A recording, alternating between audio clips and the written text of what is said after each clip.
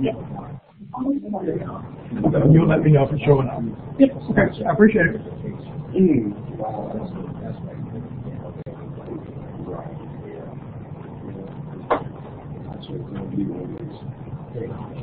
Okay, can you tell me where everybody is? Not here. Oh. Is it because they're working on my lessons? If it's not, then I regret it. I really would. But it's not anybody I do.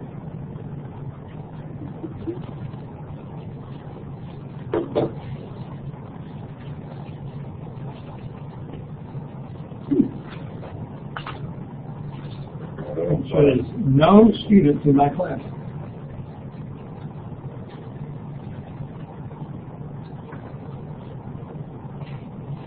There, if you get this recording, you can fast forward until you find some actual lesson.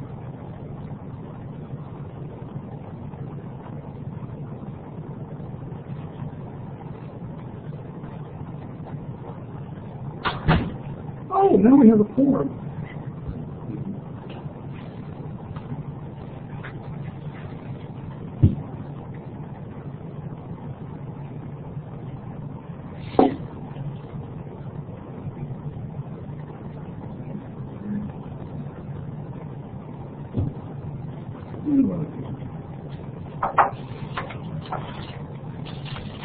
Where he has a work.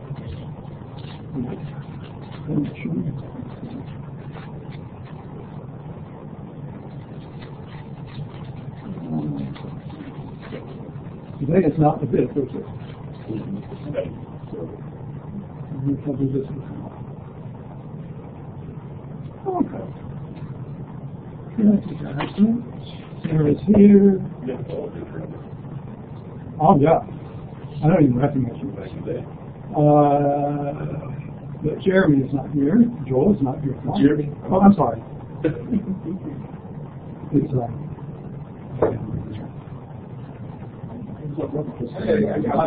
Zachary. Okay. Jeremy is here, but Joel is not. And Zach is here. Jesse's here. And Daryl is here. I wouldn't say scholar, for sure. Oh, that's what I'm here to do, is to make you scholar. He's a scholar in Greek. I'm getting there. All right. I'm going to quickly go through some stuff we went through last time. I'm going to add some to it. Then you're going to tell me your thoughts on botany. This article we went over as kind of a basic definition. It's the accepted teaching of the church or a church as the most essential. But I think that the rest of our lives will be dealing with what is the most essential. Now, you see this, I asked you last time, but if you had to draw 2 or 3 from that list, that's essential, and we'll talk about what that means in a minute, but just as you hear the question for a minute, you had to draw 2 or 3 from that list, what would you draw? The Trinity, Jesus Christ, the Son, and the Holy Spirit. You would keep them or drop them? I'll keep them. Oh, you keep them. I want to know what you would drop. That's right. Let's say you have limited time, you're in a foreign country, you're studying with somebody that's going to lead a brand new church, and you can only cover a limited number. Which one would you leave? End times and hills. End times. End times and hills? Mm-hmm. Anybody else? I mean, if you're talking about... You don't have time to get to them. Don't have them Holy Spirit. Holy Spirit. Now, another way of asking you a question, and I want you to give your definition if somebody asks you, would be, which of things are so important you could lose your soul if you didn't understand it? Is it so important, or you would drop it? Oh, sorry. So important that you didn't understand it. Yeah. Well, Jesus Christ is Son. I said where to go. If you, Yeah. if someone asks you, you get to in a Sunday school class, and somebody says, well, when you say is it an essential doctrine, what do you mean? What would you say? whether you agree with me or who is on the screen or anything. Jesus Christ, because if you're talking to somebody, But what makes you essential? it's because he's out of our salvation. Okay. So if you get nothing else, you got to get that. Gotta get that. Is that what you mean by it? And that's why we disagree. If you're talking to somebody and say in the past who disagrees with your religion, it's usually about Jesus. Who do you can ask one question, who do you say Jesus Christ is? And that's usually the He asked somebody that question. Didn't he? yeah. Who do you say? A more of a specific focus. Then Paul mentioned something about how, if we don't believe that Jesus was raised, then our whole everything is vain. And all that starts with Jesus, the Son. So that is the most essential thing to have for you. Jesus, the resurrected Jesus. Yeah, Yes, he's not interested in buried, he's not interested. Nothing. I feel like it's good to know Jesus, the person, but what did Jesus come on this earth to do? What message did he bring with him? And what did he want us to learn? I think that'd be very essential because we need to know what Jesus came here to do and how, if we're going to be up under the new covenant, we need to understand about that covenant. So I say the Word of God. We've got to know about the Word because if we don't, it can cost us our lives. That's the basis. Jesus came here that we might have life and have more abundantly. But he came with a message for us to grasp and to apply in our lives. So I say the Word of God. Well, let me take two other angles on that, because I think it's an important subject. One is, you could argue, if people do not accept the Bible as God's Word, why would they believe in Jesus? What are you going to give them other than God's Word to tell them? But I remember the preacher when I was an undergraduate in Searcy, Arkansas, saying he only once had really studied with a true atheist. Or only once that it's got any better. And rather than argue with him over cosmology and morality and things like that, he said, I just want you to read through the Gospel of John. Read through it with as open a mind as you can and then we'll talk. Why was the Gospel of John written? Do you think there is no one? So that you may know that Jesus Christ is the Son of God. Did you make that up? No, that's in the 20th It says something. century. So, in that sense, even if they don't believe it's the inspired Word of God, if we believe it, and we believe that the Word could bring the message to their heart. So, essential. Now,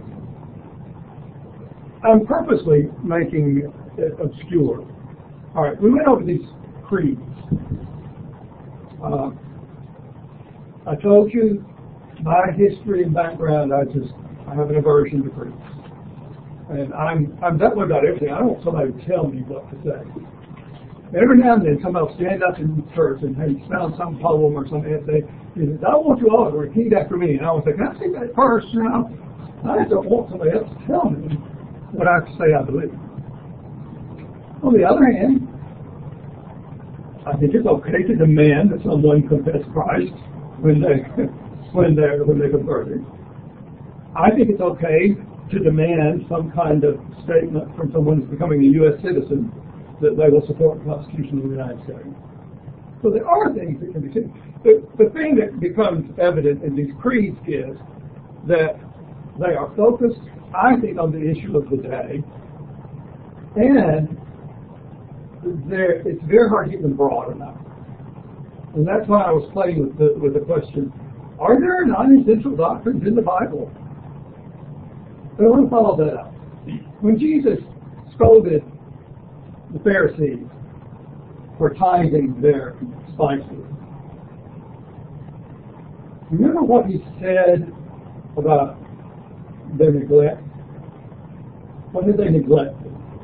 Yeah, mother, that's one they neglected. The other one they neglected their mother. Fathers, they were doing the COVID. Right. But he said, you'll tithe your mint and cumin, but you have neglected. Anybody remember the phrase comes after that? Depending on your version, it says, the weightier matters of the law. I remember one of my graduate professors pointing out to us, he said, people who haven't been very careful in forming their beliefs often has what he calls a flat earth view of the Bible. There are no peaks. There's no main point. Everything in it's equally, what you believe about speaking in tongues, baptism, and the meaning of the image in Daniel. All are on the same level. He says, then why would Jesus say that you have neglected the weightier matters? And if it's true of the law, could it also be true of the gospel? That there are weightier matters. And if there are weightier matters, aren't there less weightier matters? It was an insult to me. Because I think I probably had tended towards the flat earth view. It's always where it's Bible. So, yeah, that's what doctrine is about. Decide what really rises to the top if you ever really have to choose. All right, this was the one, and this is what I think that the mid-1800s, I thought I could use a highlighter, but I'm not going to set. It's the first part of this, that in the mid-1800s, people began seeing creeds as this harsh. Whoever wishes to be saved must, above all, hold the true Christian faith. Now, I don't think that's talking about trust in Jesus. I think it's talking about a set of truths, doctrines, because that's what follows. Whoever does not keep it whole and undefiled will without doubt perish for eternity. Does that seem a little harsh to you? It pretty much says, if you don't get the whole thing right, you're going to hell. And it says, it says, keep it whole and undefiled. Now, if it said, respect the whole word, study the whole word, honor the whole word, obey everything that you've understood, sure. But then it goes into this, to me, a little bit hard to follow explanation of the Trinity. That I think is only a statement for people who already believe it. I think that it would be hard to convince someone deciding to convert that they had to believe. You might get equal in glory and co-equal in majesty. That makes sense. And then sort of what the Father is, that is the Son, and that is the Holy Spirit. Each is uncreated. The Father is unlimited, and so is the Son, and so is the Holy Spirit. They're all eternal. But at the end of that next to last, first to last paragraph, yet they are not free. That's where I think, if you're going to be reciting a creed, I say, wait a minute. Any of the chapel today, just so happened when they were singing Just We'll Talk with Jesus, and they got to can you feel a little prayerful yearning? The words on the screen said, when you feel a little prayer, wheel turning. Unless somebody tried to use voice to text, unless somebody's playing a joke. But I mean, that's something been around a long time. There's not many people who wonder what the words are today. Yeah. So, it's saying, if you're going to change a doctrine like that, then but I had to stop and think about what, are you trying to do something here? By the way, when I was at Harding, used to be College University, every year, the courses from all the Church of Christ schools get together, and then they'll bring in some guest conductor, and then and it was at Harding one year when I was there, and they brought in the guy who wrote Just a Little Talk with Jesus. His name is Cleavon Little, and he was Little. Mm-hmm. It was such a privilege to watch that little man, he's all about this stuff, leading this huge course from several universities, singing Just a Little Talk with Jesus, which anybody could sing. But it was a group. Anyway, you see what I'm saying? It does stop you. You're changing that? What are you, a prayer wheel? I don't know any Christian group that believes in prayer wheels. So, I understand, but I would get that way when I got on. And yet they are not three. All right, all eternal. This is always saying the same thing. They're all almighty, which makes you wonder what the word almighty means. All right, the same. Is it biblical to say that the Holy Spirit is Lord? It might not be anti-biblical, but can you draw that out? Can you tell me a scripture that says that? They're not three Lords, but one Lord. So it said there weren't three. So this is consistent. We recognize each person by himself to be God and Lord. We are forbidden by the Christian religion to say that there are three gods or three Lords. I can't argue with that. The Christian religion says there's only one God. This man trying to explain something that's difficult. Yeah. What's the word they use with, maybe it's not the right word, with the name of God, the ineffable name. But it's something I'm not sure we were meant to be able to fully express. They're not created, the Son was not created, but was begotten by the Father. What does that mean? If you were an unbeliever, don't you think they were playing with words? I didn't exactly cheat. I had help, but I didn't cheat. We don't think that way about doctrine. Okay, but the Holy Spirit was neither created or begotten. No, this end, I can pull this out of Scripture. But I think going back to that council, yes, we're talking like in the 300s. Yeah, first church council, where we just one guy that said that, and God made Jesus, and then Jesus made the world, and then the other one kind of said that in the beginning it was always God, and God the Father, God the Son was always there. My guess is that in the early days, they harkened back to the Jewish background of the church. Because you know what the Shema is? The Jew says every day? Hear, O Israel, the Lord our God, the Lord is one. And you shall love the Lord with all your heart and all your soul and all your mind. So they said every day, the Lord is one. Jesus said that was the most important passage. Not that he stressed the oneness of that same passage. So, yes, I understand the oneness, but it looks like they were trying to prove that they were consistent with what had always been taught about the oneness of God, and yet introduce these new ideas. One Son, not three sons. All right. So we went on the top of your head last week on what doctrines we make your list. If we have time today, we may go pull some songbooks in and start looking for. Can you think of well-known hymns that are really doctrinal statements? Jesus keeping me the cross. Because that's where I can, that precious fountain, I can find the true blood of Jesus. There's peace there.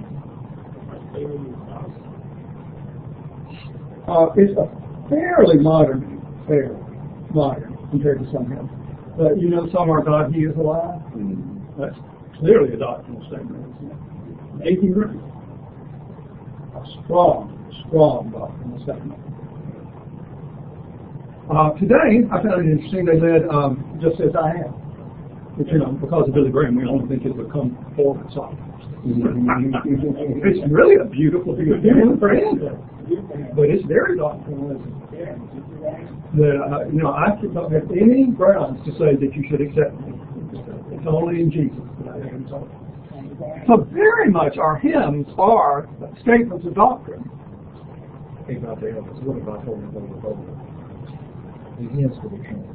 It does. And I meant to bring, actually, they were asking us what we were going to do on our Tuesday chaplains, and I said I would do the Trinity because we did that in Sunday school. The doctor has done it, so I have some of those. But there are two versions. I grew up singing the version in the Blue Book. I remember to bring you the Blue Book Sunday. And it said, Holy, holy, holy, Lord God Almighty, God over all and blessed eternally. What's the Trinitarian version of the same? God in three persons. And I mean, I didn't start with the church I went to. I mean, that version's been around a long time. I think it had to do, the reason that the congregation I was in kind of leaned towards that kind of choosing of songs. It had to do with a strong statement, let's call Bible things by Bible names, and do Bible things in Bible ways. you're not going to find the word Trinity in there. And if you find the word Godhead, that's a weak translation. And we're going to talk in a few minutes about textual variants, and if you go to the one passage that says there are three that bear witness, the Father, the Spirit, and the Son, that is one of the weakest attested passages of Scripture in the whole Bible. So, the Trinity might be a good understanding of God and Jesus and the Spirit. But the term itself, I don't think we need to hammer too hard. So Jesus is baptized. All three of them are present there, right? God the Father speaks, God the Son is being baptized, and then God the Holy Spirit comes down as image of the water. And of course, in Matthew's account of the Great Commission, it says, baptizing them in the name of the Father, and of the Son, and of the Holy Spirit. However, there are traditions in which they baptize in the name of Jesus only. Oh, yeah. Because later in Acts, you only read they were baptized in the name of Jesus. Which tells me that what the baptizer said really doesn't determine whether you're saved or not. I don't think that's it. Although I said it wrong, they're not saved. Although I think it's important this is a solemn occasion and a happy occasion, but you need to pronounce what it's all about. And hopefully have talked with that person beforehand about what it means that it's in the name of the Father and the Son and the Spirit. So that's there. But I still want you to, if somebody asks you in Sunday school now, of this next subject, are there any non-essential doctrines in there? How would you answer? I don't know what church you're in. If you're in the Church of Christ, you would argue that baptism It's essential. is essential. But if you were in probably another church, How about if you're in a church that requires only males? their argument would be either, their argument would be he's on the cross. And Jesus didn't ask him that he was baptized. He said today you'll be with me in eternity. I think today most people I know in churches of Christ agree that Jesus can take anybody anywhere they want to. But that if we want to tell people how the Bible describes baptism, we'll connect with salvation. Yeah. All right. And then they were arguing the instrument of music. Wouldn't you say, and that's a point of disagreement within our culture, whether it's essential or whether it's a preference, or an individual choice. Yeah. It did, however, create division because it's something that if a congregation had half who felt one way and half who felt the other, it's not something you can do together. So that did create some division. I mean, the old school would be going to leave it like it was. Mm-hmm. But these new folks, man, it's been an instrument and get in there.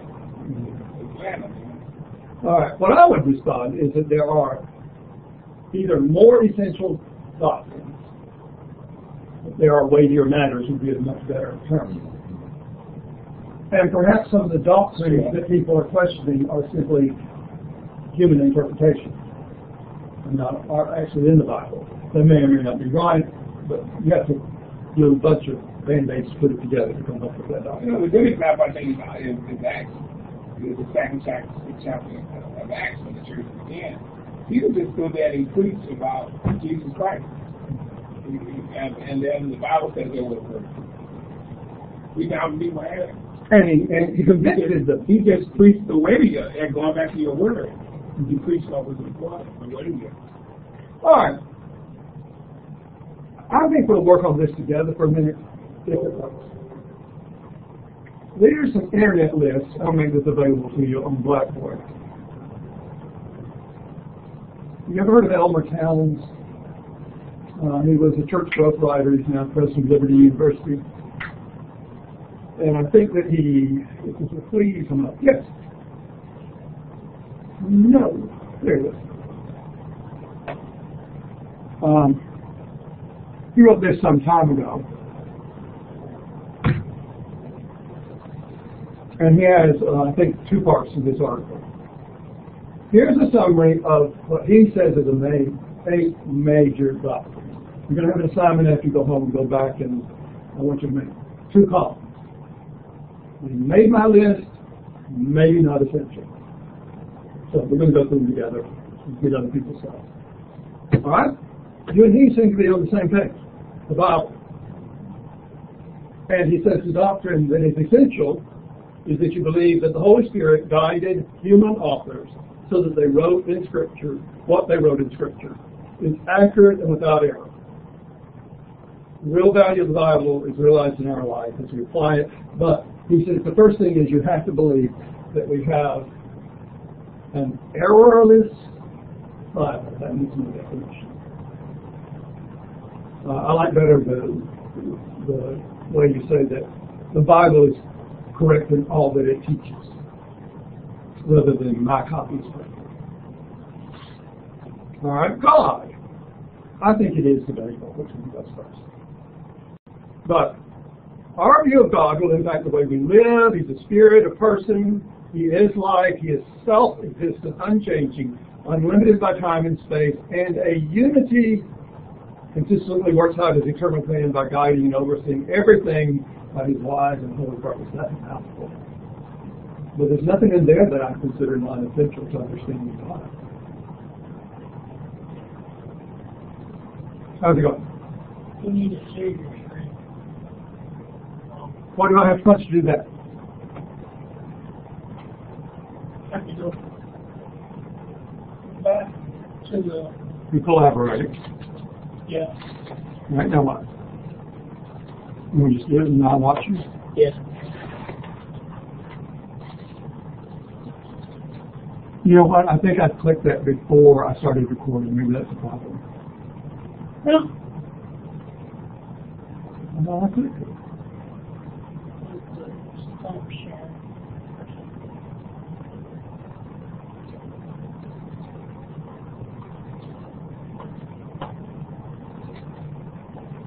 And I have to go choose it, maybe? Okay. All right. Now it's short. Come back and let me know if you're done. I will. Thank you.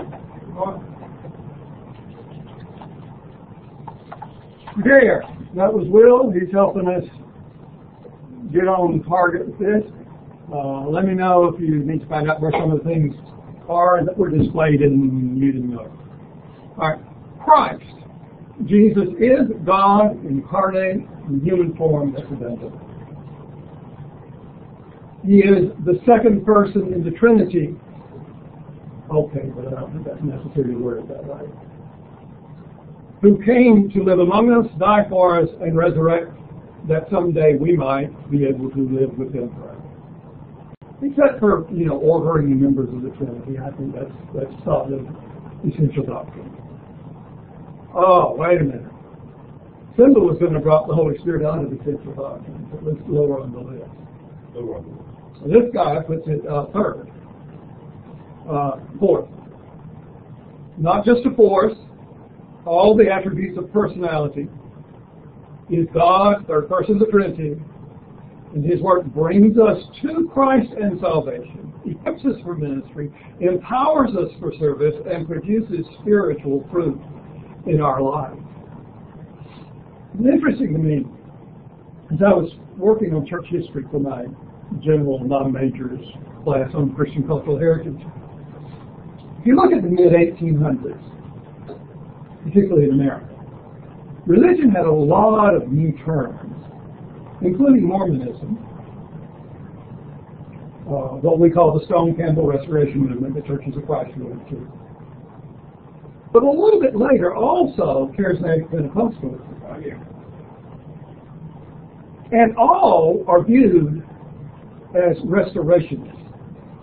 You might want to borrow the library's copy. I don't know if you can borrow it, but read the library's copy of the Stone Campbell Encyclopedia, or the Encyclopedia of the Stone Campbell Movement. It has a really good article on restorationism. It points out there's more than one idea of what restorationism is. Although they came to completely different places.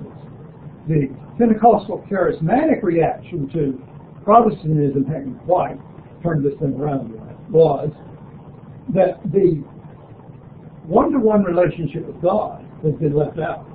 We need to restore that direct experience of God. And eventually it came to be interpreted And that's even more important than whether you have parsed your verbs in Greek correctly. The Mormons, with that opinion, said, yes, indeed, Joseph Smith had one of those revelations. And boy, was it different than what we knew before. But then they go on to say, as one of my students last year told me, that the Mormon elders told him that if he just read the Book of Mormon and ask God to tell him if it's true or not, he would. And God did, and it was true. But can you see that they were both trying to restore this when God talked to people or God moved directly on them? And then in our tradition, it was, let's restore the simplicity of the original church. Let's not teach anything that's not clear in the Bible. So all of these movements were going in different ways, and on the Holy Spirit, until I would say the 1960s or so, among churches of Christ, and probably among many traditional denominational groups, the Holy Spirit was just kind of there. And then charismatic Pentecostal churches were just mushrooming, and sometimes that would spill over into the more traditional congregations. And so people started dealing with it more. And I think I've learned a lot since the 60s. I don't pretend to be an expert. But there are different interpretations of what it means to say that the Holy Spirit brings us to Christ and salvation. I think it is biblical to pray that God would open someone's heart. Sure. You know, He did literally, right? On the other hand, how He does it and what the Spirit does, I don't know how the Spirit moves convincing men of sin. I think I'll have to finally say that's a good sentence. But I have a suspicion that people who think a bolt of lightning hit them and God turned them around may be more emotion than truth. Now, I'm not the eternal judge on that. But I would question it if it was my child or my brother. But however he did it, you would still give him the credit. Even if I came to church and you preached, and then on my way out the door, I was talking to her and she said something to me. You know, she spoke something to me that maybe she gleaned from the sermon, and she said something to me, and we were standing a little talking, and I said, wow. Yeah, that's why I'm saying it would still be the Holy Spirit. I would think the Holy Spirit was speaking through her again. That's why I've come to lie to you all the time. I know not how the Spirit moves in moving your sin. I used to think when I was very young, yes I do, He does it through the Bible. But I find that it's not that simple. Now, that does bring up the question, is the Spirit convicting and converting people without the words of the Bible? I think that word only goes too far, and I think that Spirit apart from the word goes too far. Don't you? So, these are some broad statements that would need clarification and you have complete agreement on, but that they are elements of basic Christianity is biblical. People, unique beings, they are unique from animals, from creation, created in the image and likeness of God. Let me just stop a minute and say that's a doctrine. But what does it mean? I don't think it has anything to do with whether you're tall or dark or handsome. I don't think it has anything to do with whether you're male or female, communist or capitalist. We're made in the image of God in that we are spirits that can live forever, who have a moral sense, and who have responsibilities, who live in relationship with one another and with God. So, made in the image and likeness of God, I would say biblical anthropology then would be an important doctrine for me. Understanding the nature of people. They have both a physical and a meta meaning more than physical aspect, body and soul or spirit. And by the way, it says the Word of God can separate between soul and spirit. If y'all can sort that out, send it to me. The Bible. Because, now listen to this one. Because of our ancestral parents' failure, that should be plural, to obey God, sin was introduced into the human experience. I swallowed that completely. Causing the need for reconciliation to God, our Creator. I like the way that he avoided pinpointing something we may not all agree on, which is total depravity, born in sin. I think what he said is true. When sin came into the world, it became a part of the human experience. I hesitate to say human nature because it's a loaded term. That we inclined to sin. Yeah. Ever since Pandora's box was open. And that the world and tradition and the way we live is so powerful that you need God's intervention to change it. Now, I think that Calvinistic total depravity is a hard position to fully defend. Salvation. Most significant experience in life is that involved in receiving salvation provided by Christ on the cross, conversion, regeneration, justification, sanctification, and eternal life. To just say that all those are incorporated in what salvation is, I think it's a good statement. I don't know if it's just a tradition, but speaking of being saved means something to all who follow Christ. But to the outsider, maybe we need to realize it's not the only metaphor for the change that happens. And that's where he brings in these other ideas. There are other biblical expressions of the change of relationship that we have when what we commonly say when we're saved. The church. Now we got a difference. Jesus instituted the church. Means of Christians assembling together. I like that because that is what church means assembly. To encourage, help one another, more effective in reaching out, the called out ones who come together for worship, instruction, fellowship, and evangelism. I think it's a mistake to try to sandwich together the idea of being called out as being God's chosen people with the idea of the church being called out to me. One is just etymology, the other is a big doctrine, and they're not equal. When we talk about etymology, you know that you run into James if anybody comes into your synagogue.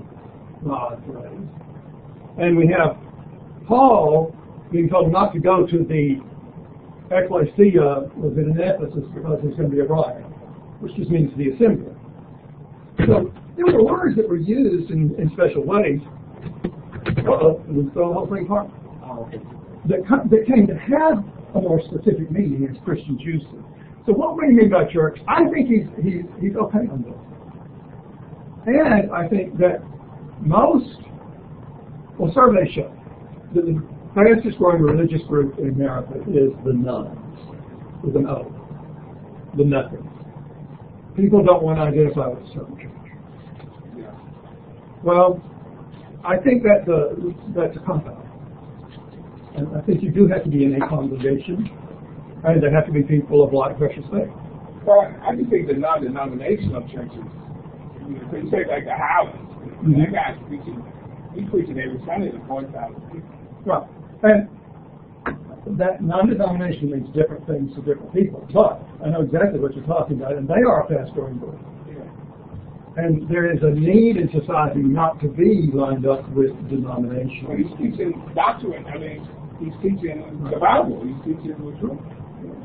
Now, this is what would make it into the other column for me, is eschatology. That is, details of eschatology, anyway. Last things, you knew that. Personal eschatology, God's final judgment, governing hell. Prophetic eschatology, the second coming of Christ. I think I would take the second coming of Christ in the way that it's usually interpreted, when it's going to be, what the signs of the times are. I'd take that off my attention to. And I'm doing it because Jesus said, I don't know very well. Yeah, it don't matter. And what difference does it matter if I get hit by a bus on the way home and die, or if Jesus comes and my account's back? So if you're talking about eschatology, I'm trying to teach my non-Bible majors Christian Cultural Heritage class that if your worldview doesn't include heaven and hell, that's a whole different level of looking at life. So if eschatology means after this life, there's an eternity with or without God, yeah, that's essential. But if it's details of the rapture and the millennium and all that, I don't think that's essential. Yeah, I was walking with Jehovah's Witnesses in the park, and that's all they want to talk about, the end time. I told them I didn't care. All that was with Christ. Right, right. I think it does matter, though, that Jesus is coming back. Yeah, oh yes, then he's coming back. Yeah. He himself is coming back. I think this is a projection. If we want to talk about, where we going to spend eternity, how we're going to look and all that, I thought, I think it was Giesler or Geisler that had two parts that were putting that. He wrote one of the books was supposed to use in Christian Cultural Heritage about your worldview. How much time have we got left? Oh, we got time. Good. Do you know what you're supposed to do with this that's going to be graded? You've got to be narrowing down what you think is an important enough doctrine that you can write a paper on. We'll talk about that because I've got a slide coming up. All right, the essential doctrines of the Christian faith. I think you should write a paper like that, and we should publish it, and it should be required for your graduation that the entire faculty, not just the Bible faculty, say that you got it right. In which case, I say, save your money. All right. He starts out talking about the creed and the history of essential doctrine. But here he does have a list.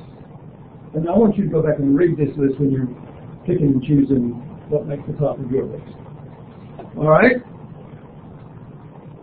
The creeds that he's familiar with, I thought I could point to it. There it goes. Number one is human depravity. I did interesting. There's not a hyperlink on that one. Perhaps the hyperlink go to Bible passages that we couldn't find on. Christ, virgin birth. Did you know that Islam teaches the virgin birth? Not exactly like we do, but and boy, you try to pin down what the Mormon teaching is on the virgin birth. It's not really. But I do believe that the uniqueness of Jesus coming into the world through Mary. That's pretty essential doctrine. His sinlessness. That makes all the difference in world religions to me. His deity. That's what we get to read. Well, I think you'd have a lot of trouble denying the deity of Jesus in reading the book of John. I'm talking about like Muslims. And that's Oh, what, yes. yeah, I mean, that's what they would do. They think that the disciples exaggerated the teachings of Jesus and they deified him. Have you ever seen a picture of the top of the U.S. Capitol from the inside? It's the apotheosis of Washington. And it shows George Washington ascending into the clouds with mythical gods around him.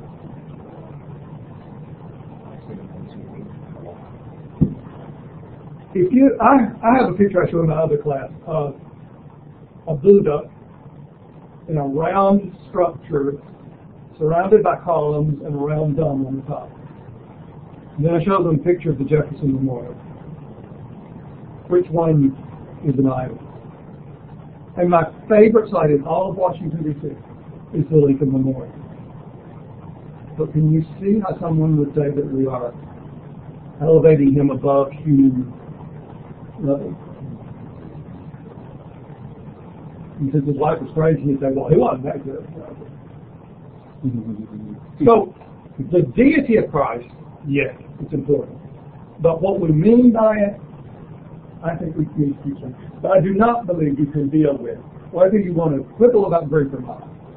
In the beginning was the Word, and the Word was God.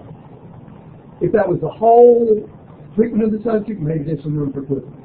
That whole chapter, that's the point. And he says the point of this whole book. So you can't believe in Christianity and not believe in his deity. And that isn't humanity. This is another one, and I don't see so much as I do with Trinity, people trying to pin this down. Trying to say, how could he be fully human and fully divine? Well, we know one thing, since he laid aside his divinity, he emptied himself, became human. That's enough for me to understand it could happen. I think we may also shortchange it when we say, well, my wife and I are one when it comes to our goals and ambitions and care for our children. I think it's much more than that. I think that's what a non-believer would say. That John was just saying Jesus was so close to God, you just think of him as one person. But I don't think that's what the Bible teaches. Now, if he said, when you see him, you see him. Then God's unity and his triunity. Why he put those separately, I'm not quite sure. And you've heard me say I don't like the word triunity. I would love to find a better word that says God's multiple ways of reaching out to us through his Spirit, through his Son, through his Word, the different aspects of God. I believe it's all about God. But triune, I think it's just a churchy term myself. The necessity of his grace, yes. Of faith, I don't know why I maybe thought that's up there, didn't you know? His atoning death. I don't think many people really understand atonement, and I think they should go read Leviticus, honestly. His bodily resurrection. Let me simulate your thought a little bit. Some of you have Dr. Clark or something, haven't you? I remember him saying in the hallway several years ago, he thinks the body of Christ is in heaven. Have you ever thought about that? If not, where is it? He didn't allow his Holy One to see corruption. Now, I don't think Dr. Parker thinks I was going to ask him about that when he gets to heaven. And I don't think that he wants to exclude anybody who doesn't think that's so. But it's a thought. Do you really believe in the bodily resurrection? Do you believe that they saw the body of Christ ascend into heaven? What about what about the tomb when the woman got ready when it was Mary and Mary Magdalene went to touch him and he said, I haven't seen it from my father yet? What I think he's saying, because I thought what you were saying, but I think it makes more sense. He's saying, don't hold on to me like I'm going away. I haven't left yet. I think that's what he's saying. But then again, there's a question that he just suddenly appears in the room and nobody knows he was there. So that's different too. But you have to believe that his body was raised. It says so plainly. Both that it was raised and that it ascended, that he serves as high priest. Now that is something that I don't think you can get fully out of the gospel. You probably don't get it when you read Hebrews. I mean, it's sprinkled in other places in the New Testament. But that, again, you won't understand that if you don't go back and read Leviticus and Numbers and Deuteronomy, a little bit of Exodus. Particularly because we're all priests before God, and we don't have the same concept of priesthood. His second coming, final judgment in reign, which implies heaven and hell that shows up later. I'm okay with a lot of this list, but I want you to kind of go through it and see what you can come up with. I wanted to check this. I haven't had time. In essentials, unity. In non-essentials, liberty. In all things, charity.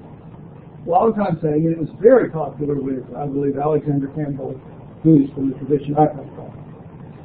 Well, who started the tradition that led to churches of Christ and some other groups. But he didn't originate it. As beautiful as it is, I don't think it's terribly helpful, except the last part.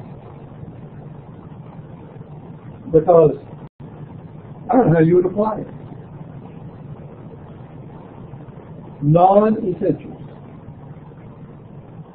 Liberty. Well, which ones are? Well, the ones you and I disagree on. Those are the non-essentials, right? But that you can't maintain that in every situation. It's a challenge. It's really a challenge. Now, part two I'm not going to look at because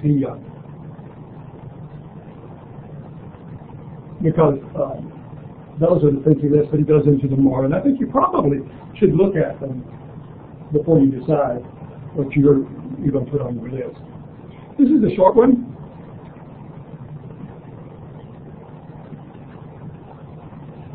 And I don't know who this is that wrote this. People are created in God's image. God created a person, Adam, from the dust of the earth. Brought him to life, created a person, Eve, from Adam's rib. We're all descendants of Adam and Eve. And what he's saying is, he takes that literally. I'm not saying I don't, but that's what he's saying. The Bible, again, it's near the top of the list. Okay? It is the inerrant Word of God. Somewhere I have something called the Chicago Statement of Inerrancy that was made in maybe the 70s, something like that. A group of Bible-believing people came together. How we want to stay it. And I want to share that with you maybe next time. I'm sure that other people have come up with other statements since then. But what it says is that the Bible is accurate in all that it teaches, which is different from saying we have the system of verbal of Christ, the very words of Christ. But it's debatable whether he spoke there. Although Dr. Willie says that in this book. I think this is probably the safest way to go. I don't have time to explain what you have to believe about God. I think we can all agree. That needs to be a topic of this. Now, believing who Jesus is, I think it's a little trite these days, lunatic, liar, savior. But yeah, I think people have to make a choice. And God is up there with Jesus. The Holy Spirit up there with God and Jesus in his divinity. He promised the Holy Spirit to be given to all believers. I don't think we can just ignore it. It's part of Christian theology. All right? And then that we are sinners. Now it says, because of one man, Adam, sin came into the world. I think you can find that to an extent in the Bible, and they all, Duffy Reader in Adam's sin, Adam's fall, we sinned all. That's a little more interpretive. I'm not sure that's straight out of the Bible. But all the sin and fall short of the glory of God, I'm having trouble understanding that for a second. And the only way to get to heaven is through Jesus. Now that is no longer a popular opinion. In the Bible Belt, you won't find many people arguing. But that's the truth. It is. Yeah. That's what the Bible teaches, and I believe it. But by the way, one thing I put in the other class, the Barna survey a few years ago, 43% of Americans agreed that the Bible is 100% accurate in all its teachings. 48% believe that the Bible is the Word of God. So the culture, because I know my friend lives in California. He came on and he and I got into a discussion where we had the same thing. He's a music group. He's meeting out these different people. Well, there are good people in these other groups. Yeah, and that was my point. That was exactly my argument. Probably really good people. But you can't change the truth. That's right. And we probably would like them and admire them even. Right, these two I'm going to just introduce to you. These are two books from Google Books. And let's investigate how you can get a lot of good stuff out of Google Books. All right. The whole book isn't going to be there. But a lot of a real textbook-like book on classical Christian doctrine is right there. And then, although it's not going to be all there, you just scroll down to the table of contents. And look, you've got 15 basic Christian doctrines the way he presents them. Now, if you come over here, Scripture, the Word was God. So what does that mean? It doesn't look like he's talking about Jesus as much as I wish he would. But then he is here. If you've seen me, you've seen the Father. And look what he puts on this. The 1,000-year reign. That is a short passage to make your main passage. I think I had one more Google book with me.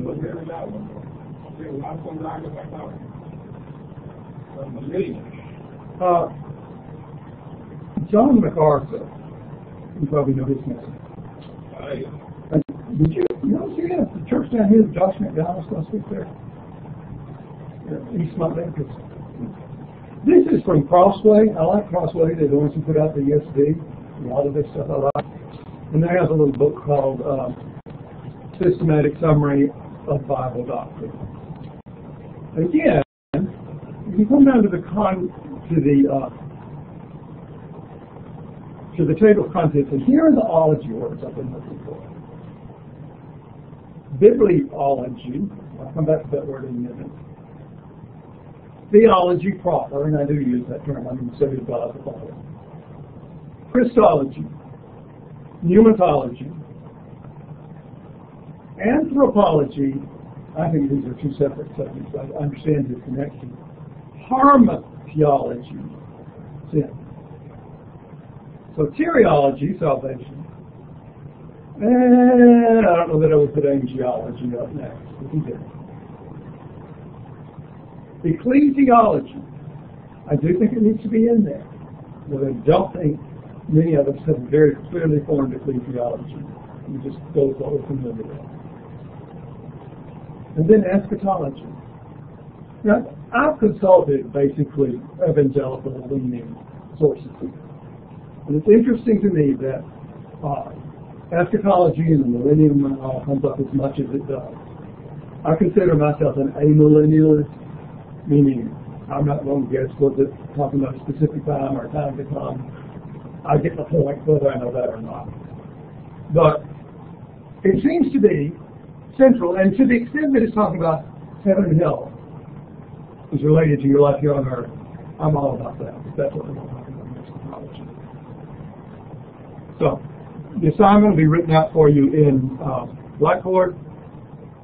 You go through that and come up with a selected list. Let's say you've been invited to France where there's been a revival of interest in Christianity, and you're supposed to give 4 lectures on the most important doctrines, the weightiest matters in the gospel. Now, the number's not important, but I want you to deal with that struggle of are there weightier matters. Now, I want to jump back to exegesis, and I will pass through by next Monday to give you some very specific information on what I'm expecting from you. I pulled up, just by going, first of all, I didn't spend enough time on exegesis. It is Bible study that focuses sharply on pulling out the original meaning. Exegesis. Pull it out of what it, before you apply it, what did it originally mean? You know the made-up word eisegesis? What does that mean? X means put out, ice means put in. I believe that polygamy is pleasing to God. So what do? I go in and I read about polygamists. I don't necessarily say it was good. As a matter of fact, the examples we had didn't work out so good. But that's eisegesis. And I find it very hard to defend if you exegete the New Testament. So the point is that you are pulling it out. What did it say in the first place? Not what do I want it to say, not how does it relate to today, but first, what does it say? Now, I pulled up just by Googling 2 things that claim to be exegesis. Neither one of them is meant to be a model. I didn't read every word off them, just to show you what we're talking about. This one is short, this one is too short, what you're turning into me. I don't know who this man is, and his webpage is named after himself, so I'm not going to take anything with a grain of salt. Well, evidently this is a paper he turned in. I don't know who to. And he's doing 1 Timothy 3:14 through 16. All right? He starts off saying kind of what the passage is about. Gets a little more specific. Notice here, he does something that I discourage in papers, and that's with several lines of quoting a Bible verse. Anybody who cares about something called an exegesis has a Bible. Better to put in, words that stand out, or paraphrase it, and do a little bit more analysis. All right? He'd written it intending to make a visit to see Timothy and speak to him and the church of Ephesus as soon as possible. If you could have pulled that out of Scripture, I would have put some Bible references in there. Right out of it. Verse Timothy. All right? These instructions, so he's saying, what does that mean? Is he telling them how to structure the church? Well, that is a big part of it. But is there a broader topic in there about fighting false doctrine? Is this a subpoint of that? And then he talks about the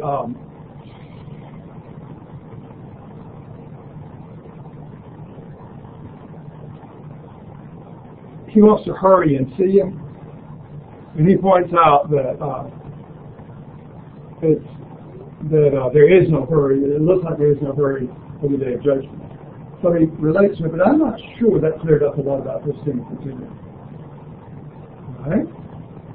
Why was he delayed? He says it's about how to behave. Notice he throws in some more Greek here. What you have to do with where you read from other people's commentaries and analyses, does it matter? If, I don't know how many times again they've asked Dr. Parker or Dr. Bailey about a Hebrew or a Greek word, and like, there's no special meaning there.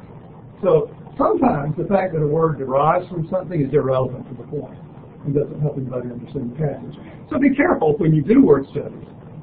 Now, I think this is very significant. God's household. Significant meaning. And again, maybe what theo is helpful, but to me it just means you know the words. Unless you want to talk about oiko, I said oiko being an interactive unit. But you need to expand that. And then he says, here's another verse, here's another verse. Again, mention them only if it expands the understanding of the passage. Just to say that he said this to Colossians and he said it to the Ephesians is not particularly helpful, except to say this must have been a very common and important doctrine. But you have to have a reason to bring it in. And then he has another phrase, which is the church of the living God. Well, now I think that is significant. That's something you could really develop. And develop is that the importance of the passage. Church of the living,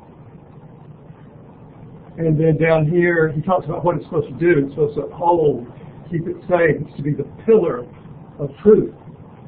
Well, he's beginning to see, and I'm not asking you to write things in your Greek letters. Heaven help you working with Microsoft Word and foreign characters. Especially the rough breathing. I did get a rough breathing on something I put out for y'all, but it was hard. All right, so then down here, he is showing you that this is verse-like. We talked about that when we talk about creedal forms in Scripture. So you may think that's not that long. That is long. By the way, that horrible, terrible 100-page plus 100-page appendix plus 700-page backup. They've written and said, it was free, it's well organized. So if y'all want something great to read, I have a copy. If you need to sleep, it is good for that. All right. So go back and look at that more. Just as an example, And if you don't really want to, you don't want to copy it, but just to see kind of what it's like. Then there was a longer one, and I saved a copy, and I haven't found the original website. I have no idea who this is or what school he was at. But here's a fuller exegesis to give you an idea of what they look like. This is a PDF copy. Oh no.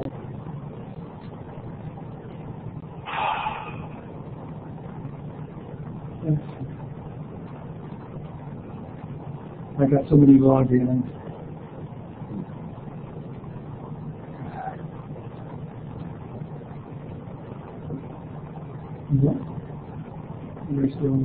I'm not going to spend 5 minutes on this. If it doesn't work, I'm going to go on until you can read what I'm drawing.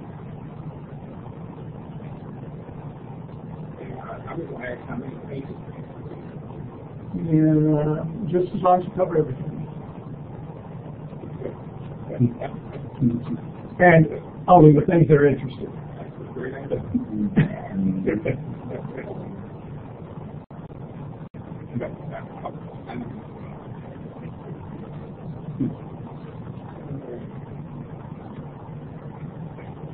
And then double type something there.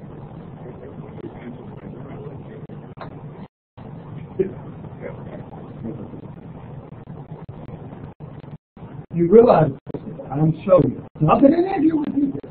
Yours looks a lot like this. There's a word for that. It begins with a P, and it ends with a 0.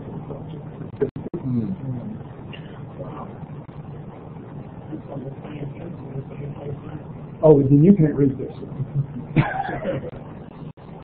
I have no idea what the Phoenix Seminary is. Okay, see? Talks about the context. He gives footnotes. This is who said things that you didn't just fly there and think it's true.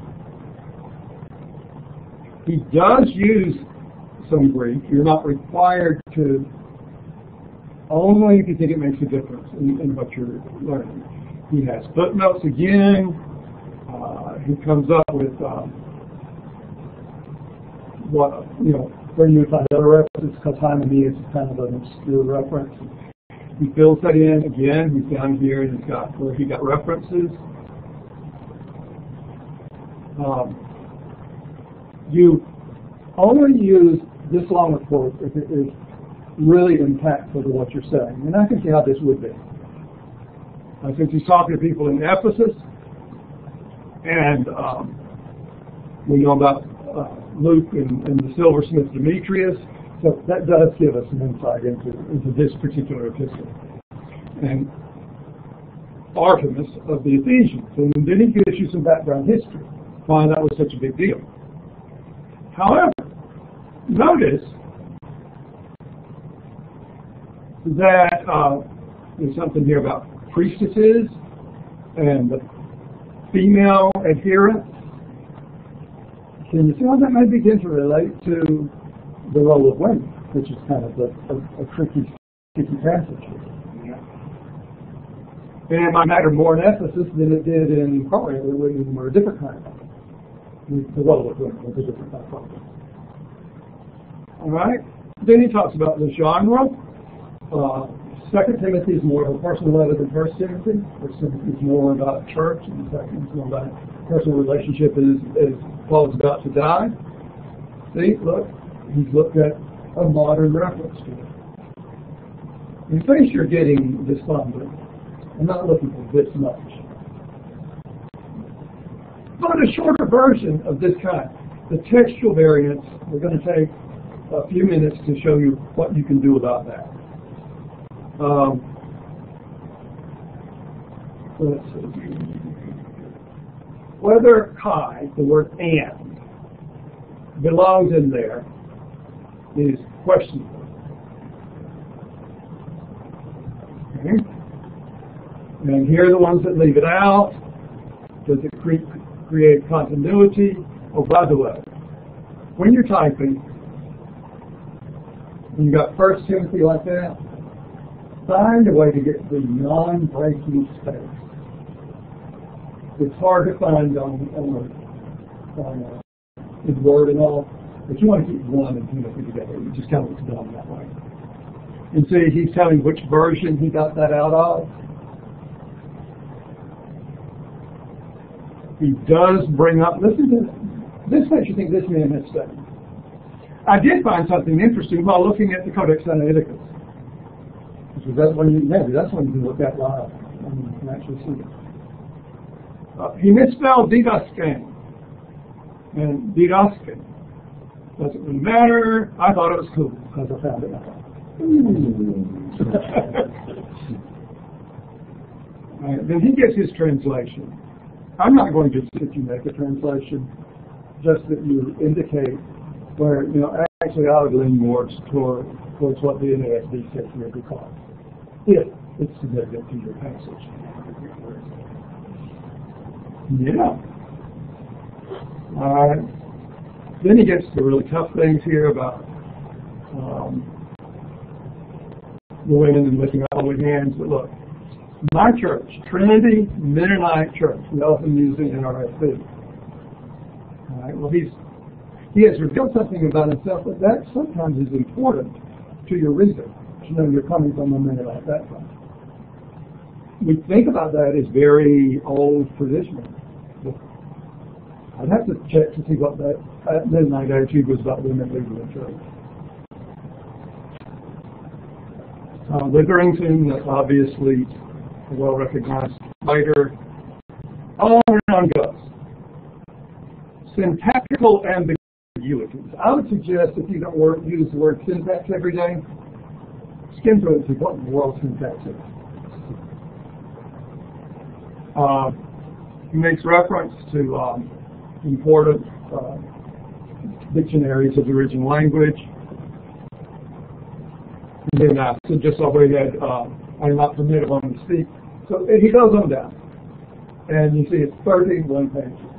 I don't expect you to read it. I do not want 10 31-page papers to grade. But I want you to look for elements in this that should be incorporated in your life. Okay? So the reason I gave you that is because I found one that's written like an engine is supposed to be doing.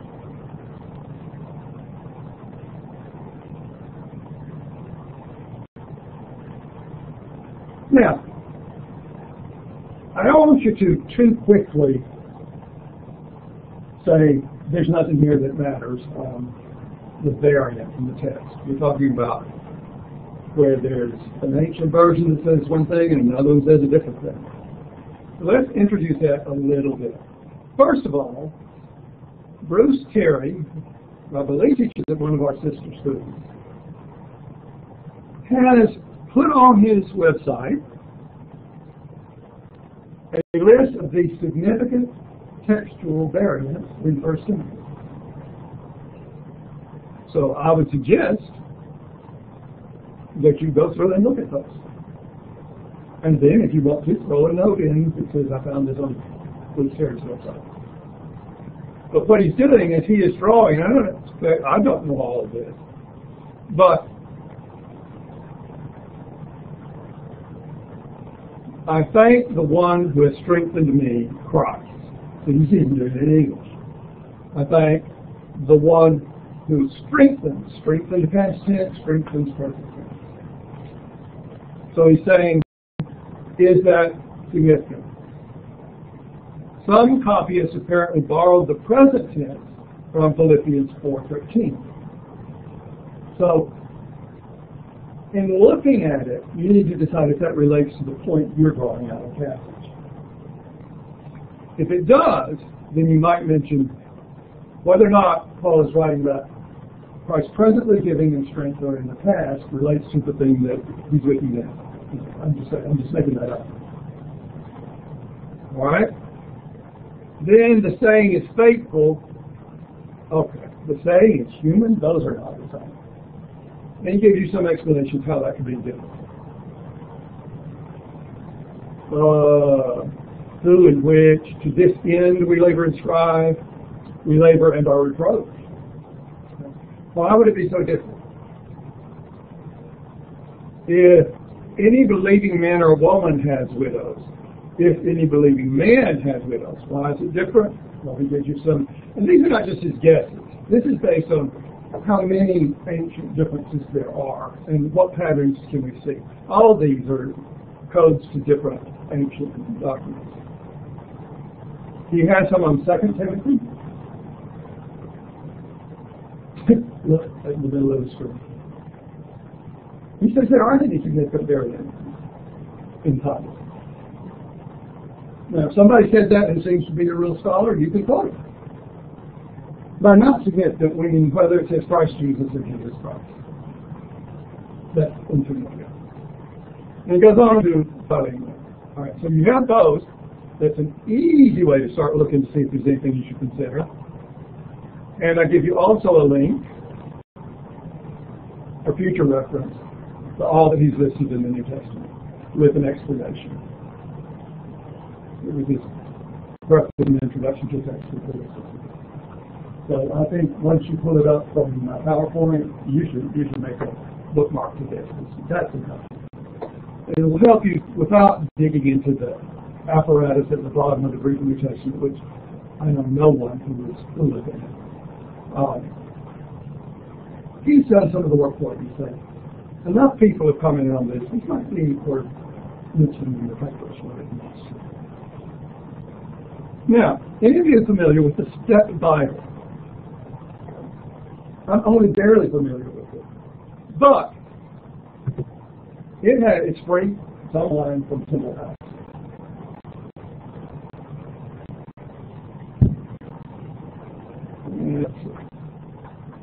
The way I put this up,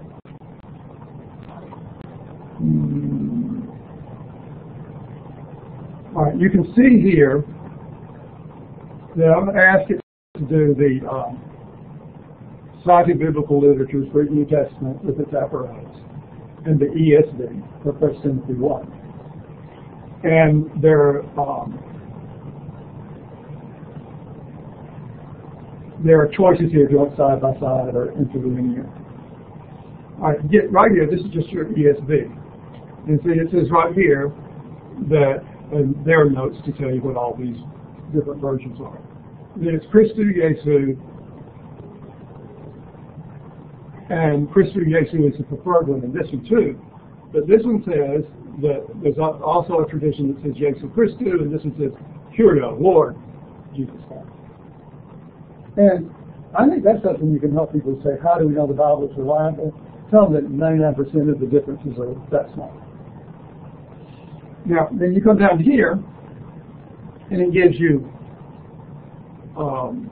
my true child in faith versus our true child. Also something that's loose. You see when I hovered over that? It gives you all these definitions and stuff. You come down here.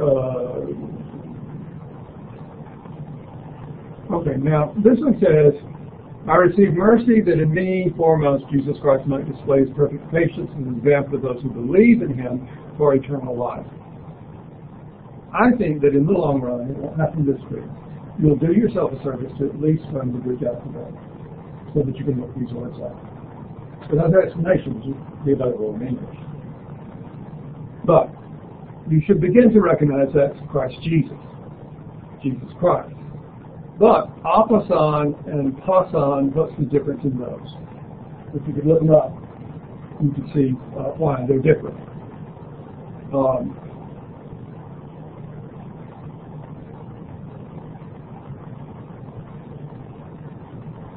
Whether or not one of those words is included. Well, you keep going through all that, and sometimes you'll run into this is significant. It makes a difference in how you interpret the passage. I had one other page I wanted to show you what this will do.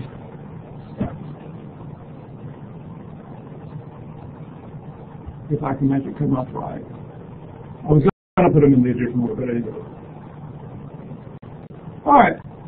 This one is the Society of Biblical Literature's Greek New Testament with apparatus. And here, it puts it all here. This is the verse. This is how you can break it down. Same stuff in a different format. This has much, much more available on it. If you were to go up here and want to add something, you can pick a Bible or a commentary. This is Bibles. It's got all those different ones. So if you need to compare versions, the commentaries that it has are not so great. They're all about commentaries. But some of them you might be able to get something out of. Tischendorf's spurious passages of the Greek New Testament. Read that sometime. And it says they've got 22 of those. You also have the ancient text, if you have the ability to do that. That's the one I was using, the variation apparatus. And this also has ways to learn the Greek alphabet, to know the basics of Greek, and how to use some tools. It's that Bible. Look for it. It's got a lot of stuff in it. And when you go to it, let's see. It'll also carry in, I didn't put it on this one, you get to choose up here lots of different things if you want them, if you want the cross-references, if you want the footnotes and all that kind of stuff. There is a lot of stuff there that it would take you a lot of time to pull the paper books and work with them. And I'm sure it has its faults. I'd run into it once before, but there are some tools you can use here. And see if there are, if there's a long section about variant, whether you read Greek or not, you can know, I better find a few commentaries and see if they have anything to say on this. Or, just do a Google search for 1 Timothy 4:2. And skip over all the ones that are just, Bible, and then find one, see if somebody can tell you what's going on there. So there's research you can do. Also, somehow we'll have to maybe this next time. I want to show you the epitome of textual variant is Bruce Metzger's textual critical commentary, something like that. It comes with some versions of the United Bible Society's Greek New Testament. There's a copy of it down in the program I want to show you. It's available in things like Logos. It's on our Logos downstairs in the computer lab.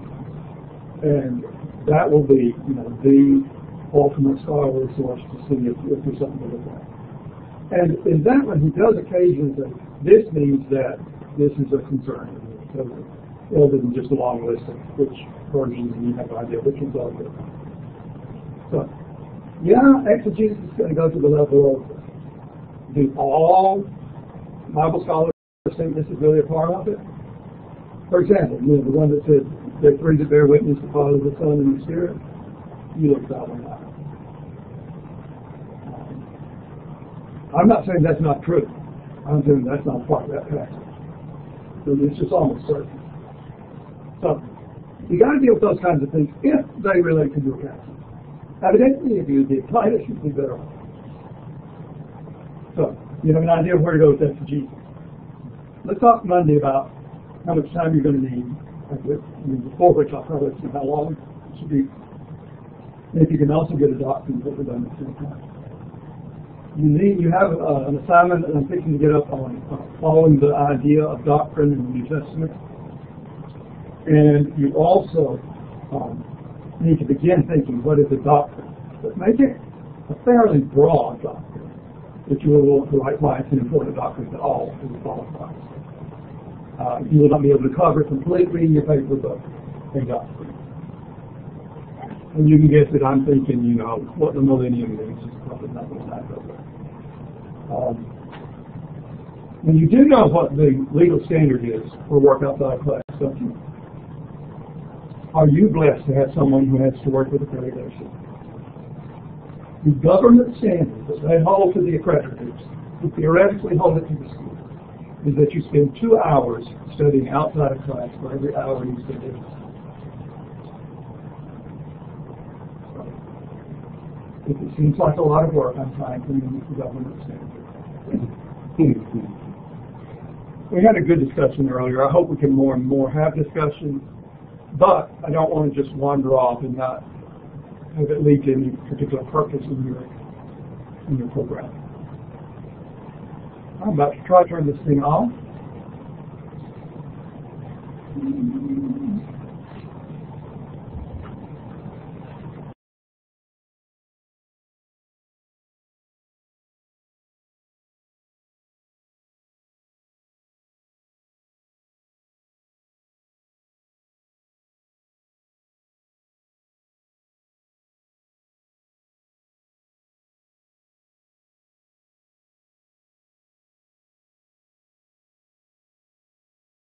enhancements where you got to get under?